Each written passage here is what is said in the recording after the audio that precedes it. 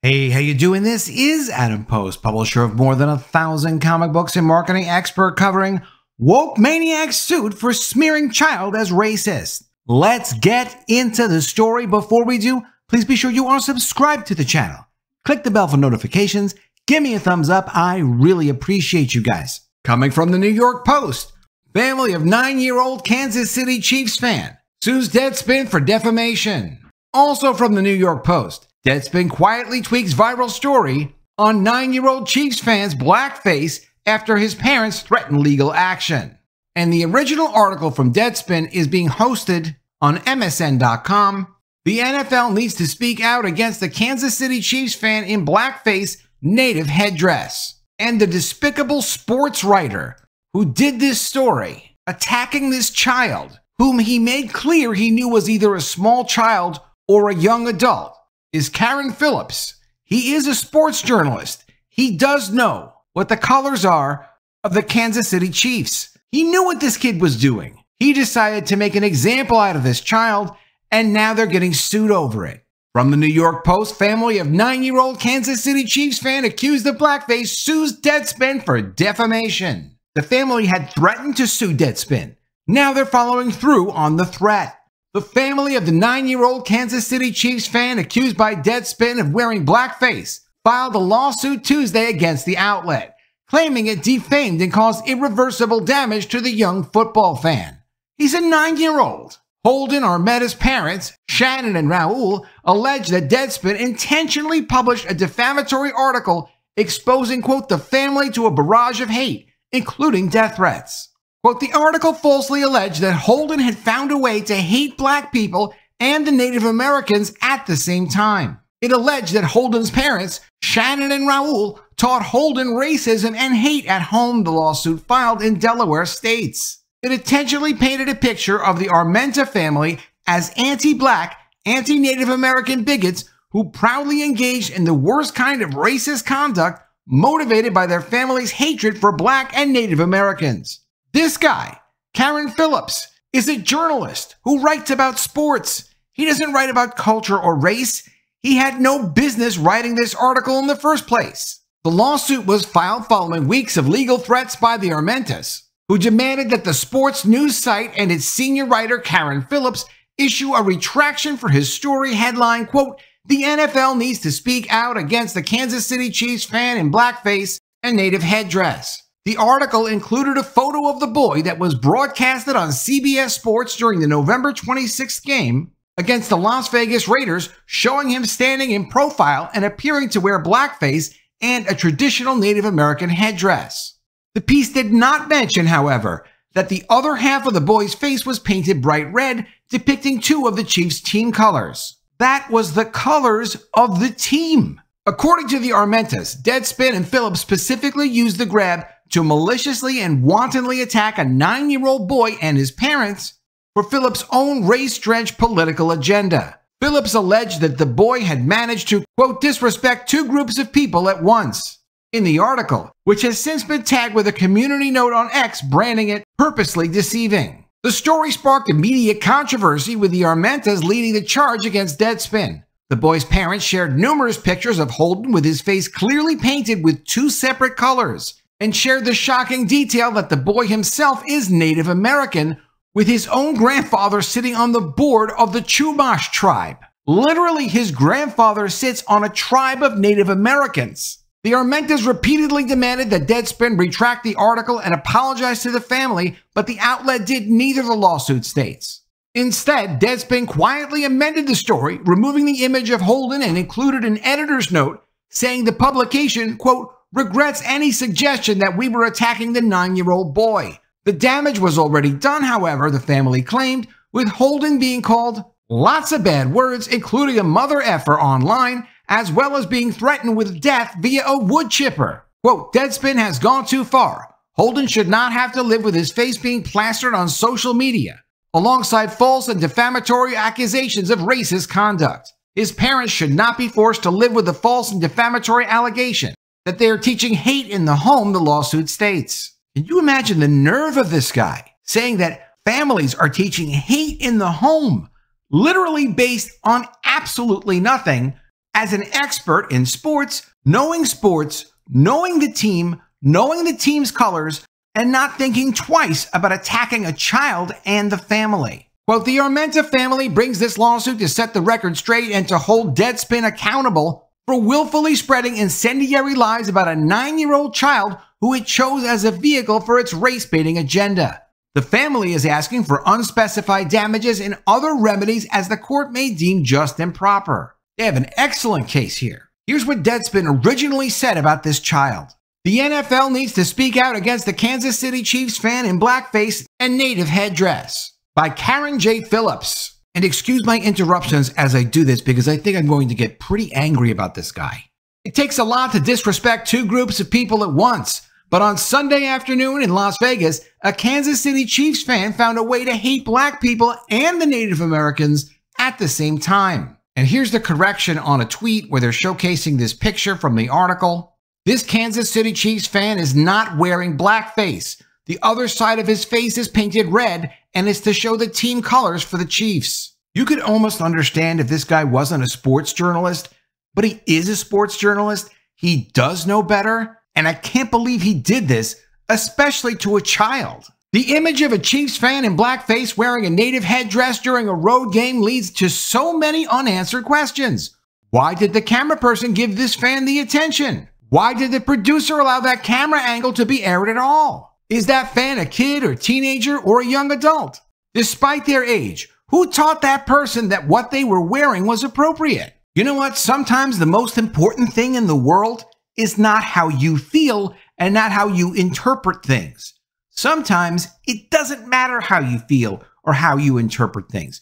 You don't have to use your opportunity to abuse power and go after a child just because it makes you feel a certain way. It's not reality. You know as a sports writer it's not reality. How could you do a thing like this? A sports writer knows the colors of these teams. I don't know the colors of all the NFL teams. How would I know that? I'm not a sports writer. I have to research and see, okay, who wrote this article in Deadspin? Was it really in their sports section? Was it really someone who knows better than what he's saying in this article to go out and use that platform and try to create a problem for a child? Even though he knows the colors are black and red, if you only see half of the child and you see the black half, do you not go and check and see, well, what if the other side's red? But is that not good enough?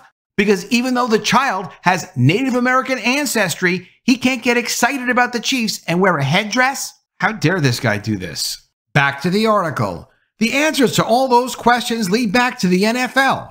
While it isn't the league's responsibility to stop racism and hate from being taught in the home, they are a league that has relentlessly participated in prejudice. If the NFL had outlawed the chop at Chiefs games and been more aggressive in changing the team's name, then we wouldn't be here. There's no place for a franchise to be called the Chiefs in a league that's already eradicated Redskins. The cultural visionary continues. Quote, there's no pretty way to mascot people. Amanda Blackhorse, a Native American activist and organizer of a pre-game protest rally, told USA Sports earlier this year. This is what happens when you ban books, stand against critical race theory, which is a garbage, hateful theory that no one should support, and try to erase centuries of hate. You give future generations the ammunition they need to evolve and recreate racism better than before. But we are committed to inspire change in the social justice work that inspires change for the long term. Anna Isaacson, NFL Senior Vice President of Social Responsibility, told the Associated Press back in 2021.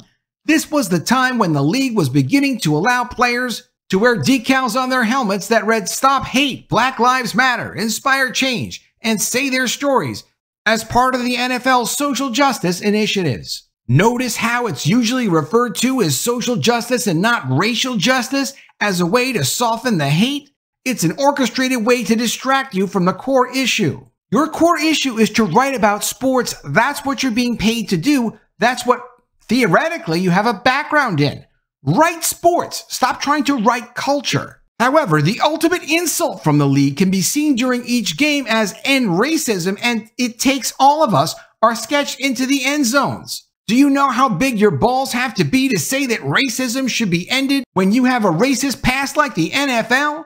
It's as if Jim Trotter and Brian Flores aren't actively suing them for alleged racism right now, as the attorneys general in New York and California are also investigating them for similar allegations. This from a movement that says only certain races can be racist. You can hate other people for their skin color, you just have to be a certain skin color to be entitled to do that. No, you have no credibility here. The idea that it takes all of humanity to end racism is not only asinine, but insulting and infuriating. By doing that, you're taking away the responsibility and necessity of accountability from the ones who created it and actively participated in it, like you, right now, attacking a race of people. It's also cruel to expect the oppressed to assist their oppressors in the termination of their own oppression. This is a sports article I'm reading, by the way. This is supposed to be sports. And if you're wondering if the NFL is delusional enough to believe that their end zone slogans are making a difference, you're correct. The league is beyond sensitive when it comes to their message.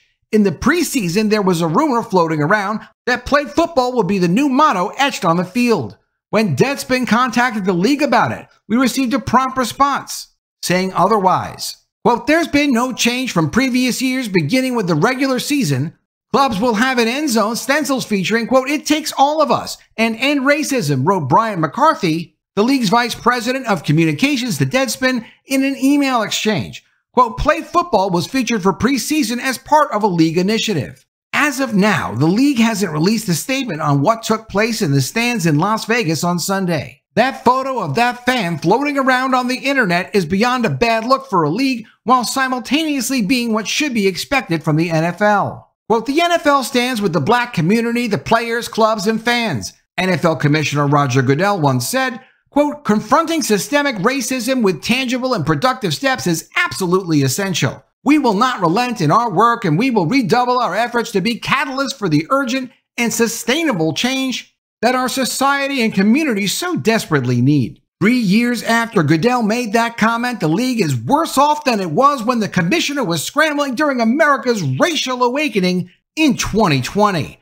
He apologized to Colin Kaepernick, allowed players to kneel in peaceful protests, and promised that things would change. Nothing has, and after what we saw on Sunday, it feels like nothing ever will. Coming from Deadspin, this version of their article has the updates they made after they were threatened with legal action. It wasn't good enough because now they're getting sued, but here's what they had to say. Editor's note: on November 27th, Deadspin published an opinion piece criticizing the NFL for allowing a young fan to attend the Kansas City Chiefs game against the Las Vegas Raiders on November 26th wearing a traditional Native American headdress and, based upon the available photo, what appeared to be blackface paint. How is the NFL supposed to be policing, literally? The NFL is supposed to be policing every stadium and checking people and making sure, okay, you don't have anything that would offend anyone of any race or cultural background, and we're going to check you at the door and make sure you don't have this. Unfortunately, the article drew attention to the fan, though our intended focus was on the NFL and its checkered history on race, an issue which our writer has covered extensively for Deadspin. 3 years ago, the Chiefs banned fans from wearing headdresses in Arrowhead Stadium, as well as face painting that appropriates American Indian cultures and traditions. The story's intended focus was the NFL and its failure to extend those rules to the entire league. We regret any suggestion that we were attacking the fan or his family. To that end, our story was updated on December 7th to remove any photos, tweets, links, or otherwise identifying information about the fan. We have also revised the headline to better reflect the substance of the story. So these maniacs changed the headline from "The NFL needs to speak out against the Kansas City Chiefs fan in blackface Native American headdress." The fan's a child. They want the NFL to speak out against the child. Okay, and they changed it to read this: "The NFL must ban Native American headdress and culturally insensitive face paint in the stands." Yet they claim they never intended to target the fan. Well, the headline obviously clearly targets the fan. Let me know what you think of all this in the comments below. Always love to see your ideas. Please be sure you are subscribed to the channel. Click the bell for notifications. Give me a thumbs up, and I'll see you again soon with another video. And if I don't see you, I will miss you.